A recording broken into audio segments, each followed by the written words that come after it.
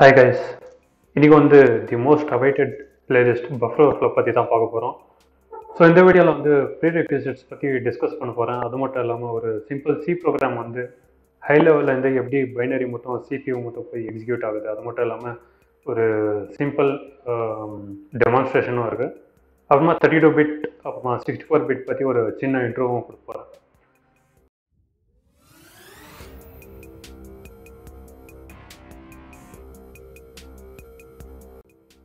So first ப்ரீரெக்விசிட் வந்து என்ன? So first வந்து சி ப்ரோக்ராமிங் உங்களுக்கு வந்து கண்டிப்பாக தெரிஞ்சிடணும். ஏன்னா எக்ஸாம்பிள்ஸ் எல்லாமே நான் சி லாங்குவேஜில் தான் இருக்கும். ஸோ அதை வச்சு தான் நம்ம வந்து ஒரு வல்னரபிள் ப்ரோக்ராமை பில்ட் பண்ணி அதை வந்து கம்பைல் பண்ணி பஃபர் ஓவர்ஃப்ளோ வந்து டெமான்ஸ்ட்ரேட் பண்ண போகிறோம். ஸோ கண்டிப்பாக நீங்கள் வந்து சி தெரிஞ்சிடணும். நான் எடுக்க மாட்டேன். ஸோ அது ஒரு ப்ரீரெக்விசிட். And assembly. ஸோ அசம்பிளி வந்து நானும் நிறைய எக்ஸ்பிளைன் பண்ண மாட்டேன். ஜஸ்ட் ஒரு 2-3 வீடியோஸ் இருக்கும், ரொம்ப கம்மியாக எக்ஸ்பிளைன் பண்ணுவேன். ஸோ எவ்வளோ டெப்த்தாக போனோன்ட்டு அது உங்கள் மேலே தான் டிபெண்டடாக இருக்குது. ஆனால் நீங்கள் கொஞ்சம் பேசிக்ஸ் தெரிஞ்சாலே போதும் உங்களுக்கு பஃபர் ஓவர்ஃப்ளோ தெரிஞ்சுக்கிறதுக்கு. நெக்ஸ்ட் வந்து GDP. So most of the Times நான் வந்து க்னூ டீபக்கரை வச்சு தான் நான் வந்து எக்ஸ்பிளைன் பண்ணுவேன். ஃபார் எக்ஸாம்பிள் ஸ்டாக் எப்படி ஒர்க் ஆகுது, assembly 1 by 1 line by line வந்து மூவ் ஆகிறதுக்கு எப்படி நாம் வந்து வேறு ப்ரோக்ராமிங் லாங்குவேஜஸில் டீபக்கர்ஸ் யூஸ் பண்ணுறோம். ஃபார் எக்ஸாம்பிள் பைத்தனுக்கு பிடிபி இருக்குது, ஜாவாவில் மோஸ்ட் ஆஃப் தி எடிட்டர்ஸ்லேயே டீபக்கர்ஸ் வந்து இன்டிகிரேட்டாக இருக்கும். ஆனால் சி ப்ரோக்ராமிங்க்கு வந்து லோ லெவலில் ஜிடிபி டீபக்கர் தான் ரொம்ப நல்லாயிருக்கும். ஸோ இதை வச்சு தான் நான் வந்து டெமான்ஸ்ட்ரேட் பண்ண போகிறேன் மோஸ்ட் ஆஃப் தி டைம்ஸ். அப்புறமா நம்ம வந்து ஸ்டாக்கை பற்றி ரொம்ப டீட்டெயிலாக நான் வந்து எக்ஸ்பிளைன் பண்ண போகிறேன். ஏன்னா ஸ்டாக் வந்து எவ்வளோ இம்பார்ட்டன்ட்னா உங்களுக்கு ஸ்டாக் புரியலன்னா உங்களால் பஃபர் ஓவர்ஃப்ளோ வந்து எக்ஸ்ப்ளாய்ட்டே பண்ண முடியாது. ஸோ அதனால நம்ம வந்து ஜிடிபி வச்சு ஸ்டாக்கை ரொம்ப டீட்டெயிலாக நம்ம வந்து டீகோட் பண்ணி பார்க்க போகிறோம். நெக்ஸ்ட்டு வந்து பாத். ஸோ ஆக்சுவலாக நான் வந்து பஃபர் ஓவர்ஃப்ளோ வந்து 2 மிஷின்ஸில் வந்து டெமான்ஸ்ட்ரேட் பண்ண போகிறேன். ஒன்று வந்து விண்டோஸில். ஸோ விண்டோஸில் வந்து நான் டீபக்கர் வந்து இம்யூனிட்டி இருக்குது, பாலி டீபக் இருக்குது. ஸோ நான் வந்து இம்யூனிட்டி யூஸ் பண்ண போகிறேன். அது மட்டும் இல்லாமல் ஓஎஸ்சிபி எக்ஸாமில் இம்யூனிட்டி டீபக்கர் தான் இருக்குது. அப்புறமா லினக்ஸ் பஃபர் ஓவர்ஃப்ளோஸ் வந்து ஆஸ் யூஸ்வல் நம்ம வந்து ஜிடிபி வச்சு தான் ப்ராக்டிஸ் பண்ண போகிறோம். So buffer overflow steps. So பொதுவாக ஒரு பஃபர் ஓவர்ஃப்ளோ வந்து எக்ஸ்பிளைன் பண்ணோன்னா ஒரு சீக்வன்ஸ் ஆஃப் ஸ்டெப்ஸ் இருக்கும். ஸோ அந்த ஸ்டெப்ஸ் தான் ஒரு ஹை லெவலில் நான் வந்து சம்மரைஸ் பண்ணியிருக்கேன். ஃபஸ்ட்டு ஒன்று வந்து ஃபஸ்ஸிங். ஸோ ஆக்சுவலாக நீங்கள் ஒரு பைனரி எடுத்துக்கிட்டீங்கன்னா நீங்கள் வந்து ஃபஸ்ட் பண்ணணும். அதாவது ஒரு யூசர் இன்புட் இருக்குன்னா அந்த யூசர் இன்புட் நிறைய கேரக்டர்ஸ் கொடுத்தா எங்கே வந்து பிரேக் ஆகுது, ஸோ இதெல்லாம் நீங்கள் வந்து ஐடென்டிஃபை பண்ணணும். ஸோ இது வந்து ஃபஸ்ஸிங் ஸ்டெப் அப்படின்னு நான் சொல்கிறேன். ஸோ இன்னொன்று வந்து இஐபி கண்ட்ரோல். ஸோ இஐபி அப்படிங்கிறது ஒரு ரெஜிஸ்டர், அதாவது நெக்ஸ்ட் இன்ஸ்ட்ரக்ஷன் உடைய அட்ரஸ் லொக்கேஷன் எங்கே இருக்குன்னு இந்த பர்டிகுலர் ரெஜிஸ்டர் வந்து ஸ்டோர் பண்ணி வச்சுருக்கோம். ஸோ நம்மளுடைய ஷெல் கோடோடைய அட்ரஸ் வந்து எங்கே போட்டோம்னா நம்மளுடைய ஷெல் கோட் தான் எக்ஸிக்யூட் ஆகும். ஸோ அதுக்கு தான் நம்ம வந்து இஏபி வந்து கண்ட்ரோல் பண்ணணும். அப்புறமா நெக்ஸ்ட் ஸ்டெப் வந்து பஃபரில் வந்து நம்ம வந்து ஷெல் கோடை வந்து போடணும். ஸோ ஆக்சுவலாக இந்த ஷெல் கோட் வந்து ரிவர்ஸ் ஷெல்லாக இருக்கலாம், எந்த பேலோட் வேணும்னா இருக்கலாம். ஸோ இந்த ஷெல் கோடுடைய அட்ரஸ் தான் நம்ம வந்து இஐபியில் வந்து ஸ்டோர் பண்ண போகிறோம். ஸோ அப்புறமா நெக்ஸ்ட் வந்து calling the shell code. So இந்த பர்டிகுலர் ஷெல் கோடை ட்ரிகர் பண்ணுறதுக்கு எப்படி நம்ம வந்து கால் பண்ணணும், ஸோ அப்படிங்கிற ஸ்டெப் தான் அது. ஸோ இது தான் 4 ஸ்டெப்ஸு. அது மட்டும் இல்லாமல் இன்னும் கொஞ்சம் ஓவர்வியூஸ் வந்து உங்களுக்கு வந்து கொடுக்கணும். ஃபர்ஸ்ட் ஒன்று வந்து 32 பிட்க்கும் 64 பிட்க்கும் என்ன வித்தியாசம். ஸோ 32 பிட் 64 பிட் எங்கே பார்த்தாலும் நீங்கள் பார்த்துருப்பீங்க. ஆப்ரேட்டிங் சிஸ்டம் வந்து 32 பிட்டு. அது மட்டும் இல்லாமல் ஒரு பர்டிகுலர் சாஃப்ட்வேர் டவுன்லோட் பண்ணாலும் 32 பிட் 64 பிட் அப்படின்னு இருக்கு. ஸோ பேசிக்கலாக பழைய சிஸ்டமில் வந்து ஃபஸ்ட்டு 32 பிட் ப்ராசஸர் எடுத்துக்கிட்டிங்கன்னா ஒரு பிட் அகட்பி அப்படிங்கிறது 1 or 0 இருக்கலாம். அதாவது ஒரு பர்டிகுலர் லொக்கேஷனில் எதர் 1 வேல்யூவாக இருக்கலாம் ஆர் 0 வேல்யூவாக இருக்கலாம். ஸோ இது வந்து 2 ஃபேக்டர்ஸ் இருக்குது, எதர் 1 or 0. ஸோ இப்போ நான் வந்து 32 வேல்யூஸ் வந்து நான் வந்து ஸ்பெசிஃபை பண்ணுவேன், 2 to the power of 32. So இவ்வளோ வேல்யூஸ் இருக்குது, 4 சம் சேஞ்ச். ஸோ இது வந்து ஆக்சுவலாக 4 GB. ஸோ இந்த 32 பிட் அப்படிங்கிறது ஒரு memory location. So memory லொக்கேஷன்னா RAM. So 4 GB RAM மட்டும் ஒரு 32 பிட் ப்ராசஸர் வந்து அட்ரஸ் பண்ணலாம். இப்போ ஃபார் எக்ஸாம்பிள் ஒரு வீடு எடுத்துக்கிட்டிங்கன்னா 10 ரூம்ஸ் இருக்குது. ஸோ 10 ரூம்ஸ்க்கு நீங்கள் வந்து ஒரு நம்பர் இருக்கும், 1 2 3 4 5 இல்லை ஏதாச்சும் ஒரு சீக்வன்ஸில் இருக்கும். ஸோ நீங்கள் வந்து ஒரு பர்டிகுலர் ரூம் வந்து அட்ரஸ் பண்ணோன்னா அதோடைய நம்பர் வச்சு தான் அட்ரஸ் பண்ணுவீங்க. அதே மாதிரி ரேமில் வந்து ஒரு பர்டிகுலர் அட்ரஸ் லொக்கேஷனை அட்ரஸ் பண்ணணும்னா உங்களுக்கு வந்து அந்த ரேமுடைய மெமரி அட்ரஸ் லொக்கேஷனை வந்து தெரிஞ்சுக்கணும். ஸோ 32 பிட் சிஸ்டமில் மேக்ஸிமம் மெமரி லொக்கேஷன் வந்து 4 GB மட்டும்தான். ஸோ அதனால தான் 64 பிட் ஆப்ரேட்டிங் சிஸ்டம், அதாவது 64 பிட் ப்ராசஸர்ஸ் வந்து எடுத்துன்னு வந்தாங்க. ஸோ அதுக்கு காம்படிபிள் ஆப்ரேட்டிங் சிஸ்டமும் 64 பிட்க்கு அப்கிரேட் பண்ணுவாங்க. 32 பிட்ல மேக்ஸிமம் அட்ரஸ் லொகேஷன் வந்து 4 GB தான். அதனால தான் நீங்கள் வந்து ஒரு 32 பிட் ப்ராசஸர் வச்சுருந்தீங்கன்னா கண்டிப்பாக 4 GBக்கும் மேலே உங்களால் எக்ஸ்டெண்டே பண்ண முடியாது. ஸோ இவ்வளோ பைட்ஸ் ஆஃப் மெமரியை நீங்கள் வந்து 1024 டிவைட் பண்ணிங்கன்னா இது வந்து உங்களுக்கு மெகாபைட்ஸ் வந்து கொடுக்கும். ஸோ அதே மாதிரி இந்த மெகாபைட்ஸை வந்து நீங்கள் வந்து டிவைட் பண்ணிங்கன்னா இது வந்து கிலோபைட்ஸ் கொடுக்கும். ஸோ இங்கே பார்த்தீங்கன்னா 4096 which is 4 KB. ஸோ உங்களுக்கே தெரிஞ்சிருக்கும் 8 bits is equal to 1 byte. அப்புறமா 1024 பைட்ஸ் வந்து 1 KB. ஸோ இதே மாதிரி நீங்கள் வந்து ரிவர்ஸில் நீங்கள் வந்து மல்டிப்ளிகேஷன் பண்ணிங்கன்னா இந்த பர்டிகுலர் நம்பர் வந்து அட்டென்ட் பண்ணுவீங்க. ஸோ இது வந்து 32 பிட் மிஷின்ஸ்க்கான வேல்யூஸ் இது. ஸோ 64 பிட் ஆன உடனே என்ன ஆச்சு? So 2 to the power of 64. So இங்கே பார்த்தீங்கன்னா இவ்வளோ ஹியூஜாக ஒரு வேல்யூ இருக்குது, some 18 billion of something. So இதோடைய மெமரி லொக்கேஷன் மேக்ஸிமம் கெப்பாசிட்டி வந்து ஆல்மோஸ்ட் 18 exabytes அப்படின்னு சொல்கிறோம். ஸோ ஒரு 64 பிட் ப்ராசஸர் வந்து எடுத்துக்கிட்டிங்கன்னா இவ்வளோ எக்ஸாபைட்ஸ் லொக்கேஷன்ஸ்க்கு வந்து ஆக்சஸ் பண்ணலாம். ஃபார் எக்ஸாம்பிள் ஒரு ஹோட்டல் நினச்சிக்கோங்க, அந்த ஹோட்டல் வந்து ரொம்ப பெருசு, ஒரு உலக அளவில் பெருசாக இருக்குது. நிறைய பேர் வந்து அங்கே வந்து தங்கலாம், அவங்கள வந்து ஆக்சஸ் பண்ணலாம். ஒரு இண்டிவிஜுவல் ரூமுக்கு நீங்கள் வந்து நம்பர் கொடுக்கலாம். ஸோ அந்த மாதிரி தான் மெமரி வந்து அவ்வளோ பெரிய மெமரியை வந்து நீங்கள் வந்து அட்ரஸ் பண்ணலாம் 64 பிட் ப்ராசஸரை வச்சு. ஸோ இப்படி இந்த மெயின் மெமரி அட்ரஸிங்னால தான் 32 பிட் டு 64 பிட் வந்து மைக்ரேட் ஆச்சு. அது மட்டும் இல்லாமல் இப்போ ஒரு ப்ராசஸர்னு எடுத்துக்கிட்டிங்கன்னா 32 பிட் ப்ராசஸர் இருக்குது, 64 பிட் ப்ராசஸர் இருக்குது. அது மட்டும் இல்லாமல் ஆப்ரேட்டிங் சிஸ்டம்ஸ் அது மேலே ரன் பண்ணக்கூடிய ப்ரோக்ராம்ஸ் வந்து ஒரு பர்டிகுலர் பிட்டுக்கு மட்டும்தான் இருக்கும். For example 32 bit 64 bit. So இதுதான் மெயின் ரீசன். இன்னும் கொஞ்சம் டீட்டெயிலாக வேணும்னா நீங்கள் வந்து அதை படித்து பார்த்துக்கலாம். ஸோ நெக்ஸ்ட் ஒன் வந்து நான் வந்து டச் பண்ண போகிறது high level code to assembly code. அதாவது ஒரு சிம்பிள் சி ப்ரோக்ராம் எடுத்துக்கிட்டிங்கன்னா கொஞ்சம் வருஷத்துக்கு முன்னாடி சி வந்து ஒரு ஹை லெவல் லாங்குவேஜ் அப்படின்னு சொல்கிறோம். ஆனால் நான் படிக்கும்போது அது ஹை லெவல் லாங்குவேஜ்னு சொல்கிறேன். இப்போ நிறைய பேர் இது வந்து லோ லெவல்னு சொல்கிறாங்க. ஸோ அது வந்து அதை பற்றி அந்த டிபேட் வந்து இப்போ வந்து வேணாம். ஸோ இப்போ ஹை லெவலில் வந்து நான் வந்து எல்லாமே வச்சுருக்கேன். அதாவது for example Java, Python, C++ எல்லாமே ஹை லெவல் அப்படின்னு நான் வந்து சொல்கிறேன். ஸோ பொதுவாக ஹை லெவலில் வந்து நம்ம வந்து மிஷின் ரீடபிள் ப்ரோக்ராம்ஸ் இருக்குது. ஸோ அந்த மிஷின் லெவல் ப்ரோக்ராம்ஸ் வந்து ஒரு CPU வந்து ஒரு ப்ராசஸர் வந்து புரிஞ்சிக்காது. இது வந்து ஹியூமன்ஸ்க்கு தேவையான ஒரு லாங்குவேஜ், நம்ம வந்து புரிஞ்சுக்கணும், படிக்கிறதுக்கு, ரன் பண்ணுறதுக்கு, புதுசு எழுதுறதுக்கு. ஸோ இது வந்து எப்படி CPU வந்து புரிஞ்சுக்குதுன்னா ஃபர்ஸ்ட் வந்து கம்பைல் பண்ணும்போது இது வந்து அசம்பிளி கோடுக்கு மாறிடும். ஸோ இதை வந்து நான் வந்து ஒரு எக்ஸாம்பிள் மூலயமா காட்டுறேன். அது மட்டும் இல்லாமல் இந்த அசம்பிளி கோடு வந்து ஆக்சுவலாக ஹெக்ஸாடெசிமலில் இருக்கும். ஹெக்ஸாடெசிமல் வேல்யூஸ் உங்களுக்கே தெரியும். ஹெக்ஸாடெசிமல் அப்படின்னா என்னென்ன நம்பர் சிஸ்டம். அந்த ஹெக்ஸாடெசிமல் வந்து ஆக்சுவலாக பைனரி ரெப்ரசன்டேஷன், அதாவது ஒன்ஸ் அண்ட் ஜீரோஸ். ஆக்சுவலாக இந்த ஒன்ஸ் அண்ட் ஜீரோஸ் வந்து பவர் ஆன் பவர் ஆஃப் உங்களுக்கே தெரியும். இந்த பவர் ஆன் பவர் ஆஃப் தான் இதை வச்சு தான் CPU வந்து ப்ராசஸர் வந்து ஒர்க் ஆகும். ஓகே, இந்த சீக்வன்ஸ் ஆஃப் பிட்ஸ் இருந்துச்சுன்னா இந்த பர்டிகுலர் ஆப்ரேஷன் பண்ணுவோம், இந்த சீக்வன்ஸ் ஆஃப் பிட்ஸ் இருந்துச்சுன்னா இந்த பர்டிகுலர் ஆப்ரேஷன் பண்ணணும், அப்படி தான். ஸோ இப்போ வந்து ஒரு சிம்பிளாக ஒரு சி ப்ரோக்ராம் வந்து எழுத போகிறேன் நான். So Vim simple.c. ஸோ உங்களுக்கு சி ப்ரோக்ராம் தெரிஞ்சிருந்தால் நோ ப்ராப்ளம், இல்லைன்னா கற்றுக்கணும், ஏன்னா தேவை. So hash include stdio.h. So stdio.hல காமனான ஃபங்க்ஷன்ஸ் எல்லாம் நிறையா இருக்குது. ஸோ நான் வந்து இங்கே ஒரு சிம்பிள் printf வந்து நான் வந்து கால் பண்ண போகிறேன். So printf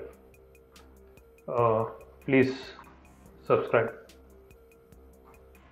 so return 0 semicolon close. இங்கே பார்த்தீங்கன்னா ரொம்ப சிம்பிளான சி கோடு இது. நிறைய பேர் நீங்கள் வந்து சி ப்ரோக்ராம் படிக்கும்போது கண்டிப்பாக நீங்கள் வந்து இந்த ஸ்டெப் யூஸ் பண்ணியிருப்பீங்க. ஹேஷ் இன்க்ளூட் stdio.hனா stdio.hல வந்து printf ஃபங்க்ஷன் இருக்குது. அதனால தான் நம்ம வந்து அதை வந்து இன்க்ளூட் பண்ணுறோம். ஸோ அதனால நான் வந்து அதை சேவ் பண்ணுறேன். இப்போ நான் வந்து கம்பைல் பண்ணுறேன். கம்பைல் பண்ணுறதுக்கு GCC யூஸ் பண்ணுறேன். So simple.c. எனக்கு வந்து இதை வந்து ஒரு எக்ஸிக்யூட்டபிள் வேணும். ஸோ அதுக்கு -O ஆப்ஷன். ஸோ இதை வந்து சிம்பிள் அப்படின்னு ஸ்பெசிஃபை பண்ணுறேன். ஸோ இங்கே பார்த்தீங்கன்னா எரர் அப்படின்னு வந்துருக்கு, ரிட்டர்ன் 0 செமிகோலன். ஸோ இந்த மாதிரி எரர்ஸ் எல்லாம் வந்துச்சுன்னா நீங்கள் வந்து அந்த பர்டிகுலர் லைனில் வந்து என்ன எரர் அப்படின்னு வந்து பார்க்கலாம். ஸோ மறுபடியும் என்ன எரர்னு பார்க்கலாம். இங்கே பார்த்தீங்கன்னா ரிட்டர்னுக்கு மேலே ரைஃபன் கொடுத்துருக்கேன். ஸோ சேவ் பண்ணலாம். ஸோ இப்போ வந்து பார்த்தீங்கன்னா கம்பைல் ஆகிடுச்சு. இப்போ நம்ம வந்து அதை வந்து எக்ஸிக்யூட் பண்ணலாம். ஸோ இங்கே பார்த்தீங்கன்னா ப்ளீஸ் சப்ஸ்கிரைப் வந்து பிரிண்டாக இருக்கு. ஸோ இது வந்து ஒரு ஸ்ட்ரைட் ஃபார்வர்டு. ஆக்சுவலாக இங்கே பார்த்தீங்கன்னா இன்புட் ஃபைல் வந்து simple.c இங்கே கொடுத்துருக்கேன் நான். Input file simple.c. simple.c. அப்புறமா நம்மளுக்கு வந்து டைரக்டா அவுட்புட் ஃபைல் வந்து ஒரு எக்ஸிக்யூட்டிவ் ஃபைலா மாறிடுச்சு. ஆக்சுவலா இந்த ஹை லெவல் கோடு வந்து லோ லெவல் கோடா ஒரு ப்ராசஸர் எக்ஸிக்யூட் பண்ணக்கூடிய கோடா நம்மளுக்கு வந்து அவுட்புட்டாக வந்திருக்கு. ஆக்சுவலாக இதுக்கு இடையில நிறைய விஷயங்கள் நடந்திருக்கு. இது வந்து ஒரு ரொம்ப பெரிய கம்பைலேஷன் ப்ராசஸ். இது கம்பைலேஷன், அதாவது கம்பைலர் ஒரு செப்பரேட்டாக சப்ஜெக்டாக இருக்கு, நிறைய இன்டெப்த் ஆஃப் ப்ராசஸ் இருக்கு. ஸோ அதை வந்து ரொம்ப சிம்பிளாக சம்மரைஸ் பண்ணியிருக்கேன் நான் இங்கே. இந்த இடையில என்னென்ன நடக்குதுன்னு நான் வந்து இங்கே வந்து பிரேக் டவுன் பண்ணியிருக்கேன். ஸோ இதில் வந்து ஃபர்ஸ்ட் ஸ்டெப் வந்து ப்ரீ ப்ராசஸ். ஸோ ப்ரீ ப்ராசஸ்னா இந்த கோடில் வந்து நீங்கள் பார்த்தீங்கன்னா simple.cல ஹேஷ் இன்க்ளூட் அப்படின்னு இருக்கு. இந்த ப்ரீ ப்ராசஸர் வந்து என்ன பண்ணணும்னா இந்த ஹேஷ்க்கு அப்புறமா என்ன இருக்கு, ஃபார் எக்ஸாம்பிள் ஹேஷ் இன்க்ளூட் இருந்துச்சுன்னா இந்த stdio.h அப்படிங்கிற ஃபைலை வந்து நான் வந்து இன்க்ளூட் பண்ணோம். ஆக்சுவலாக நிறைய பேருக்கு இது தெரிஞ்சிருக்கா இல்லையான்னு கூட தெரியல. ஏன்னா ஸ்கூல்ஸ் அண்ட் காலேஜஸ்ல அப்படியே சொல்றாங்க, சும்மா பிளாங்காக சொல்றாங்க stdio.h எங்க இருக்குன்னு கூட தெரியல. Just you can locate stdio.h. So இங்கே பார்த்தீங்கன்னா யூசர் இன்க்ளூட்ல தான் அந்த பர்டிகுலர் ஹெடர் ஃபைல்ஸ் எல்லாம் இருக்கும். நீங்கள் ஆக்சுவலாக கேட் பண்ணி கூட பார்க்கலாம் அதில் என்ன இருக்குன்னு. So include stdio.h. ஸோ இங்கே பார்த்தீங்கன்னா இது தான் இருக்குது. ஸோ அதுக்குள்ளே ஃபங்க்ஷன் டெஃபினேஷன், எக்ஸ்டர்னல் ரெஃபரன்சஸ் தான் இருக்குது. நான் ரொம்ப பிரேக் டவுன் பண்ண மாட்டேன். ஸோ உங்களுக்கு ஏற்கனவே சி தெரிஞ்சிருக்கு, அந்த அசம்ஷனில் தான் நான் மூவ் பண்ணுறேன். ஸோ stdio.h இருக்குது. ஸோ அந்த stdio.h தான் ப்ரீ ப்ராசஸர் வந்து இந்த ஸ்டெப்பில் வந்து இன்க்ளூட் பண்ண போகுது. அது மட்டும் இல்லாமல் கான்ஸ்டன்ட்ஸ் ஏதாச்சும் டிக்ளேர் பண்ணியிருந்தீங்கன்னா, for example hash define function, அப்புறமா ஏதாச்சும் கமெண்ட்ஸ் இருந்துச்சுன்னா ஆட்டோமேட்டிக்காக அதை ரிமூவ் பண்ணிடும். ஸோ இப்போ வந்து அந்த ஸ்டெப்பை வந்து நம்ம வந்து பார்க்கணும்னா GCC-E ஆப்ஷன் வந்து யூஸ் பண்ணணும், கேபிட்டல் இ. ஸோ இப்போ நான் வந்து simple.c. ஸோ இப்படி கொடுத்த உடனே இங்கே பார்த்தீங்கன்னா என்னுடைய கோடு வந்து கடைசியில் இருக்கு. இன்ட் மெயின் printf இங்கே இருக்கு, அதாவது simple.c. இதுக்கு மேலே பார்த்தீங்கன்னா அந்த stdio.hல இருக்கிற கண்டென்ட்ஸ் எல்லாம் டோட்டலாக ரீப்ளேஸ் ஆயிருக்கு. ஜஸ்ட் ரீப்ளேஸ் பண்ணியிருக்கோம் அந்த பர்டிகுலர் லைனில். ஸோ உங்களுக்கே தெரியும் printf ஃபங்க்ஷன் வந்து stdio.hல இருக்கான்னு. ஸோ அதை வந்து நம்ம வந்து grep பண்ணி பார்த்துக்கலாம் எங்கே இருக்கான்னு. So grep printf user include stdio.h. So இங்கே பார்த்தீங்கன்னா எக்ஸ்டர்னல் ரெஃபரன்ஸ் printf ஃபங்க்ஷனை வந்து இங்கே வந்து டிக்ளேர் பண்ணியிருக்காங்க. முக்கியமாக நீங்கள் பார்க்க வேண்டியது இது வந்து ஃபங்க்ஷன் டெஃபினேஷன் கிடையாது, இது வந்து ஆக்சுவலாக டிக்ளரேஷன். ஸோ இதை வந்து நம்ம வந்து GCC-E பண்ணிட்டு grep பண்ணுறோம், grep printf. ஸோ அதே தான் இங்கேயும் இருக்கு. ஸோ இதனால நம்மளுக்கு வந்து தெரிஞ்சிடுச்சு, ஓகே இந்த ஸ்டெப் வந்து என்ன பண்ணியிருக்கோன்னா simple.cல இந்த பர்டிகுலர் stdio.h வந்து இன்க்ளூட் பண்ணியிருக்கு. ஸோ அதுதான் ஆக்சுவலாக ஃபர்ஸ்ட் ஸ்டெப், அது வந்து ப்ரீ ப்ராசஸிங் ஸ்டெப். இப்போ வந்து நெக்ஸ்ட் ஸ்டெப்புக்கு வந்து போகிறோம். ப்ரீ ப்ராசஸ் வந்து ஆச்சு. ஸோ இந்த ஸ்டெப்பில் நம்மளுக்கு வந்து ஒரு ஃபைல் வந்து கிடைச்சிருக்கு, for example pre processed file. So இந்த ஃபைலில் வந்து நம்ம வந்து நெக்ஸ்ட் ஸ்டெப்புக்கு வந்து அனுப்புகிறோம், அதாவது கம்பைலேஷன் ஃபேஸ்க்கு. இந்த கம்பைலேஷன் ஃபேஸில் வந்து என்ன நடக்குதுன்னா அந்த ப்ரீவியஸில் இருக்கிற ப்ரீ ப்ராசஸ்டு ஃபைல் எடுத்துகிட்டு இப்போ வந்து அசம்பிளி கோட், அசம்பிளி லாங்குவேஜாக மாற்ற போகுது. முக்கியமாக நீங்கள் வந்து தெரிஞ்சுக்க வேண்டிய ஒரு விஷயம் வந்து அசம்பிளி லாங்குவேஜ் வந்து ஒரு லோ லெவல் லாங்குவேஜ். இது வந்து சி லாங்குவேஜ் கண்டுபிடிக்கிறதுக்கு முன்னாடி யூஸ் பண்ண லாங்குவேஜ் இது. ஏன்னா 1s and 0s கோட் பண்ணுறதுக்கு கஷ்டமாக இருந்திருக்கு. ஸோ அதனால தான் அசம்பிளி வந்து கண்டுபிடிச்சாங்க. இந்த அசம்பிளி லாங்குவேஜுக்கு தான் கன்வெர்ட் ஆக போகுது இந்த ப்ரீ ப்ராசஸ் ஃபைல். ஸோ அதை வந்து நம்ம வந்து பார்க்கணும்னா GCC simple.c. ஸோ அதுக்கு வந்து நம்ம எஸ் ஆப்ஷன் கொடுத்தோம்னா cat simple.s அப்படிங்கிற ஃபைலில் வந்து அதை வந்து ஸ்டோர் ஆகிடும். கேபிட்டல் எஸ்ன்னு நினைக்கிறேன், capital S, cat simple.s. So இங்கே பார்த்தீங்கன்னா இது ஒரு அசம்பிளி கோட், அசம்பிளி லாங்குவேஜில் எழுதப்பட்டு இருக்க கோட். ஸோ இதை நான் வந்து அசம்பிளி அப்படிங்கிற செப்பரேட் வீடியோவில் நான் வந்து டிஸ்கிரைப் பண்ணுறேன். இந்த செக்ஷன் டெக்ஸ்ட் செக்ஷன் என்னன்னா, குளோபல் செக்ஷன் என்னன்னா, ஸோ இதெல்லாம் நம்ம வந்து கொஞ்சம் டீட்டெயிலாக அப்புறமா பார்க்கலாம். ஸோ இப்போதைக்கு நீங்கள் தெரிஞ்சுக்க வேண்டிய ஒரே விஷயம் வந்து ப்ரீ ப்ராசஸ்டு ஃபைலை வந்து டைரெக்டாக எடுத்துக்கிட்டு கம்பைலேஷன் ஃபேஸில் அசம்பிளி லாங்குவேஜாக மாற்ற போகுது. ஸோ நெக்ஸ்ட் வந்து அசம்பிளி அப்படிங்கிற இன்னொரு ஸ்டெப் இருக்குது. ஸோ இங்கே வந்து என்ன நடக்குதுன்னா டைரெக்டாக ப்ரீவியஸில் இருக்கிற ஸ்டெப், அதாவது அசம்பிளி, இந்த அசம்பிளி ஃபைலை எடுத்துக்கிட்டு இதை வந்து ஒரு ரீலோகேட்டபிள் ஃபைல். ஸோ இந்த ப்ரீவியஸில் இருக்கிற அசம்பிளி ஃபைலை எடுத்துக்கிட்டு இது வந்து ஒரு அவுட்புட் ஃபைலை வந்து ஜென்ரேட் பண்ணோம். ஸோ பொதுவாக ஜாவா ப்ரோக்ராமிங்கில் எப்படி, ஸோ ஜாவா வச்சு நீங்கள் வந்து ஒரு ப்ரோக்ராம், ஏதோ ஒரு ப்ரோக்ராம் இருக்குது. ஸோ நீங்கள் வந்து அதை கம்பைல் பண்ணோன்னா .java எக்ஸ்டென்ஷன் வரணும். கம்பைல் பண்ண உடனே .class எக்ஸ்டென்ஷனில் வந்து மாறிடும். ஸோ அதே மாதிரி அசம்பிளியும் ஒரு ப்ரோக்ராமிங் லாங்குவேஜ் தான். ஸோ அதுக்குன்னு ஒரு கம்பைலரும் தேவை. ஸோ உங்களுக்கு வந்து ஒரு எக்ஸாம்பிள் கொடுக்கணுமான NASM அப்படின்னு ஒரு கம்பைலர் இருக்குது. ஸோ நீங்கள் வந்து ஒரு அசம்பிளி ப்ரோக்ராம் வந்து எழுதுனீங்கன்னா ஸோ அந்த அசம்பிளி கோடை எடுத்துக்கிட்டு மிஷின் எக்ஸிக்யூட்டபிள் அவுட்புட் வந்து அது வந்து கொடுக்கும். ஸோ அந்த ஸ்டெப் தான் நாம் வந்து இப்போ வந்து பர்ஃபார்ம் பண்ண போகிறோம். ஸோ இதுக்கு வந்து GCC-C ஆப்ஷன் வந்து கொடுக்கணும். ஸோ சி ஆப்ஷன் வந்து கொடுத்தீங்கன்னா ஃபைல் simple.o அப்படிங்கிற ஃபைல் வந்து ஜென்ரேட் ஆகும். ஸோ இதோடைய அவுட்புட் வந்து நீங்கள் வந்து பார்த்தீங்கன்னா 64-bit LSB ரீலொகேட்டபிள் அப்படின்னு இருக்கு. ரீலொகேட்டபிள் அப்படின்னா ஆக்சுவலாக இது வந்து எக்ஸிக்யூட்டபிள் கிடையாது, ரீலொகேட்டபிள். ஒரு ரீலொகேட்டபிள் ஃபைல் வந்து லிங்கிங் ப்ராசஸில் தான் யூஸ் பண்ண வேண்டும். ஸோ இந்த பர்டிகுலர் ஸ்டெப்பில் வந்து நம்ம கிட்ட வந்து ரீலொகேட்டபிள் ஃபைல் வந்து இருக்குது. ஸோ ஆக்சுவலாக ரீலொகேட்டபிள் ஃபைலை பற்றி சொல்லணும்னா இப்போது நம்ம வந்து ஒரு சிம்பிள் சி ப்ரோக்ராம் வந்து எழுதணும். இங்கே வந்து printf அப்படிங்கிற லைன் வந்து இருக்குது. ஆக்சுவலாக std.ioவில் printfக்கான டெஃபினேஷன் மட்டும் தான், டிக்ளரேஷன் மட்டும் தான் இருக்குது, ஆனால் டெஃபினேஷன் இல்லை. ஸோ இதை வந்து ஆக்சுவலாக வந்து லிங்க் பண்ணணும். அதாவது printf உடைய ஆக்சுவல் கோடை வந்து நம்ம வந்து லோட் பண்ணணும் மெமரியில் ரன் டைமில். ஸோ இந்த ப்ராசஸை வந்து லிங்கிங் அப்படின்னு சொல்கிறோம், R linking R loading. So இதை வந்து பண்ணக்கூடிய ஒரு சாஃப்ட்வேர் வந்து லிங்கர் அப்படின்னு சொல்கிறோம். ஸோ லிங்கர் மூலயமா நம்ம வந்து ஏதாச்சும் ஒரு எக்ஸ்டர்னல் ஃபங்க்ஷன், ஒரு சிஸ்டம் மாடியூல்ஸை வந்து இன்வோக் பண்ணணும்னா லிங்கர் வந்து ஆக்சுவலாக அந்த ரெஃபரன்ஸை வந்து ரிசால்வ் பண்ணிடும். ஸோ இங்கே வந்து நம்மளுக்கு வந்து printf வந்து தேவை. ஸோ இந்த printf வந்து எங்கே இருக்கோ அது வந்து ரன் டைமில் வந்து ஆக்சுவலாக அது வந்து அவைலபிளாக இருக்கும் மெமரியில். ஸோ அந்த ஸ்டெப் தான் இங்கே வந்து லிங்கிங் ஃபேஸில் வந்து நடக்குது. So linking face, so லிங்கிங்கில் ரீலொகேட்டபிள் file இருக்கும். ஸோ அதை வந்து லிங்கர் எடுத்துக்கிட்டு நம்மளுக்கு வந்து எக்ஸிக்யூட்டபிள் வந்து கொடுக்கும். எக்ஸிக்யூட்டபிள். ஸோ ஒரு லிங்கர் வந்து நீங்கள் தெரிஞ்சுக்கணுன்னா எல்டி அப்படின்னு ஒரு லிங்கர் இருக்கு, நீங்கள் அதை பற்றி கூகுள் பண்ணி தெரிஞ்சுக்கலாம். ஸோ அசம்பிளிக்கு நான் வந்து சொல்லியிருந்தேன் நேசம் அப்படின்னு இருக்குன்னா. ஸோ நேசம். ஸோ இப்போ நான் வந்து டைரெக்டாக லிங்கிங் ஃபேஸுக்கு போனோம். ஸோ அதுக்கு நான் வந்து டைரெக்டாக -C ஆப்ஷன் வந்து யூஸ் பண்ணலாம். -O option. ஸோ இது வந்து நிறைய பேர் இன்டைரக்டாக யூஸ் பண்ணியிருப்பீங்க ஒரு கர்னல் எக்ஸ்பர்ட் எல்லாம் கம்பைல் பண்ணும்போது. ஸோ -O நீங்கள் வந்து அந்த பேர் கொடுத்தீங்கன்னா அந்த பர்டிகுலர் ஃபைலுக்கு வந்து அவுட்புட் வந்து ரைட் ஆகிடும். ஸோ இப்போ நான் அந்த பர்டிகுலர் ஃபைலோடைய டைப் வந்து பார்த்தோம்னா LSB shirt object dynamically linked அப்படின்னு இருக்கு இன்டர்பிரட்டர். ஸோ டைனாமிக்கலி லிங்க்டுனா ஓகே, இந்த பர்டிகுலர் பைனரியை வந்து டைனாமிக்காக லிங்க் பண்ணியிருக்கு இந்த லிங்கர். ரெண்டு டைப்ஸ் ஆஃப் லிங்கிங் இருக்குது, ஒன்று வந்து டைனாமிக், இன்னொன்று வந்து ஸ்டாட்டிக். ஸோ டைனாமிக்கலி லிங்க்டுனா printf உடைய கோடு வந்து ஆக்சுவலாக மெமரியில் இருக்காது, ரன் டைமில் தான் அந்த பர்டிகுலர் கோடு வந்து ரிசால்வ் ஆகும், அதாவது ரன் டைமில் தான் அவைலபிளாக இருக்கும். ஸோ ஸ்டாட்டிக்னா ஆக்சுவலாக கம்பைல் பண்ணும்போதே நம்ம வந்து printf உடைய கோடு வந்து ஒரு கம்ப்ளீட் ஒரு பேக்கேஜாக நம்ம வந்து கம்பைல் பண்ணுறோம். ஸோ அது வந்து ஸ்டாட்டிக்லி லிங்க்டு.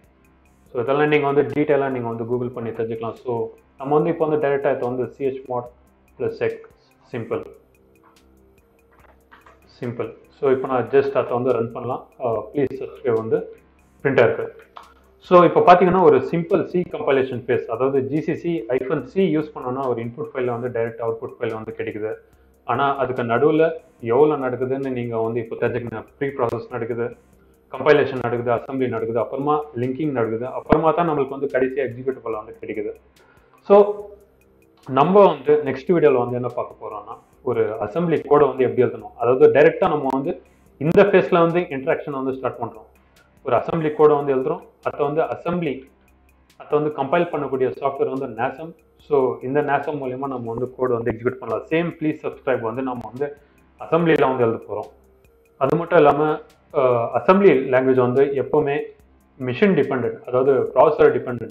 ஒரு ப்ராசஸருக்கு இன்ஸ்ட்ரக்ஷன்ஸ் ஒரு மாதிரி இருக்கும். ஆக்சுவலாக நீங்கள் வந்து இன்டெல் யூஸ் பண்ணிங்கன்னா அதுக்கு சம்மந்தப்பட்ட இன்ஸ்ட்ரக்ஷன்ஸ் இருக்கும், இல்லைனா AMD யூஸ் பண்ணிங்கன்னா அதுக்கு சம்மந்தப்பட்ட இன்ஸ்ட்ரக்ஷன்ஸ் இருக்கும். ஆனால் சேம் ப்ரோக்ராம் ஒரே மாதிரி தான் ரன் ஆகும். ஸோ இதனால தான் 32-பிட்டும் 64-பிட்டும் செப்பரேட்டாக சாஃப்ட்வேர்ஸும் ஒரு பர்டிகுலர் ஆப்ரேட்டிங் சிஸ்டம்க்கும் செப்பரேட்டாக இருக்கும். வீடியோவில் அசம்பிளியில் வந்து ஸ்டார்ட் பண்ண போகிறேன். ஸோ அங்கேருந்து பார்க்கலாம். ஓகே, நெக்ஸ்ட் வீடியோவில் பார்க்கலாம். தேங்க்ஸ்.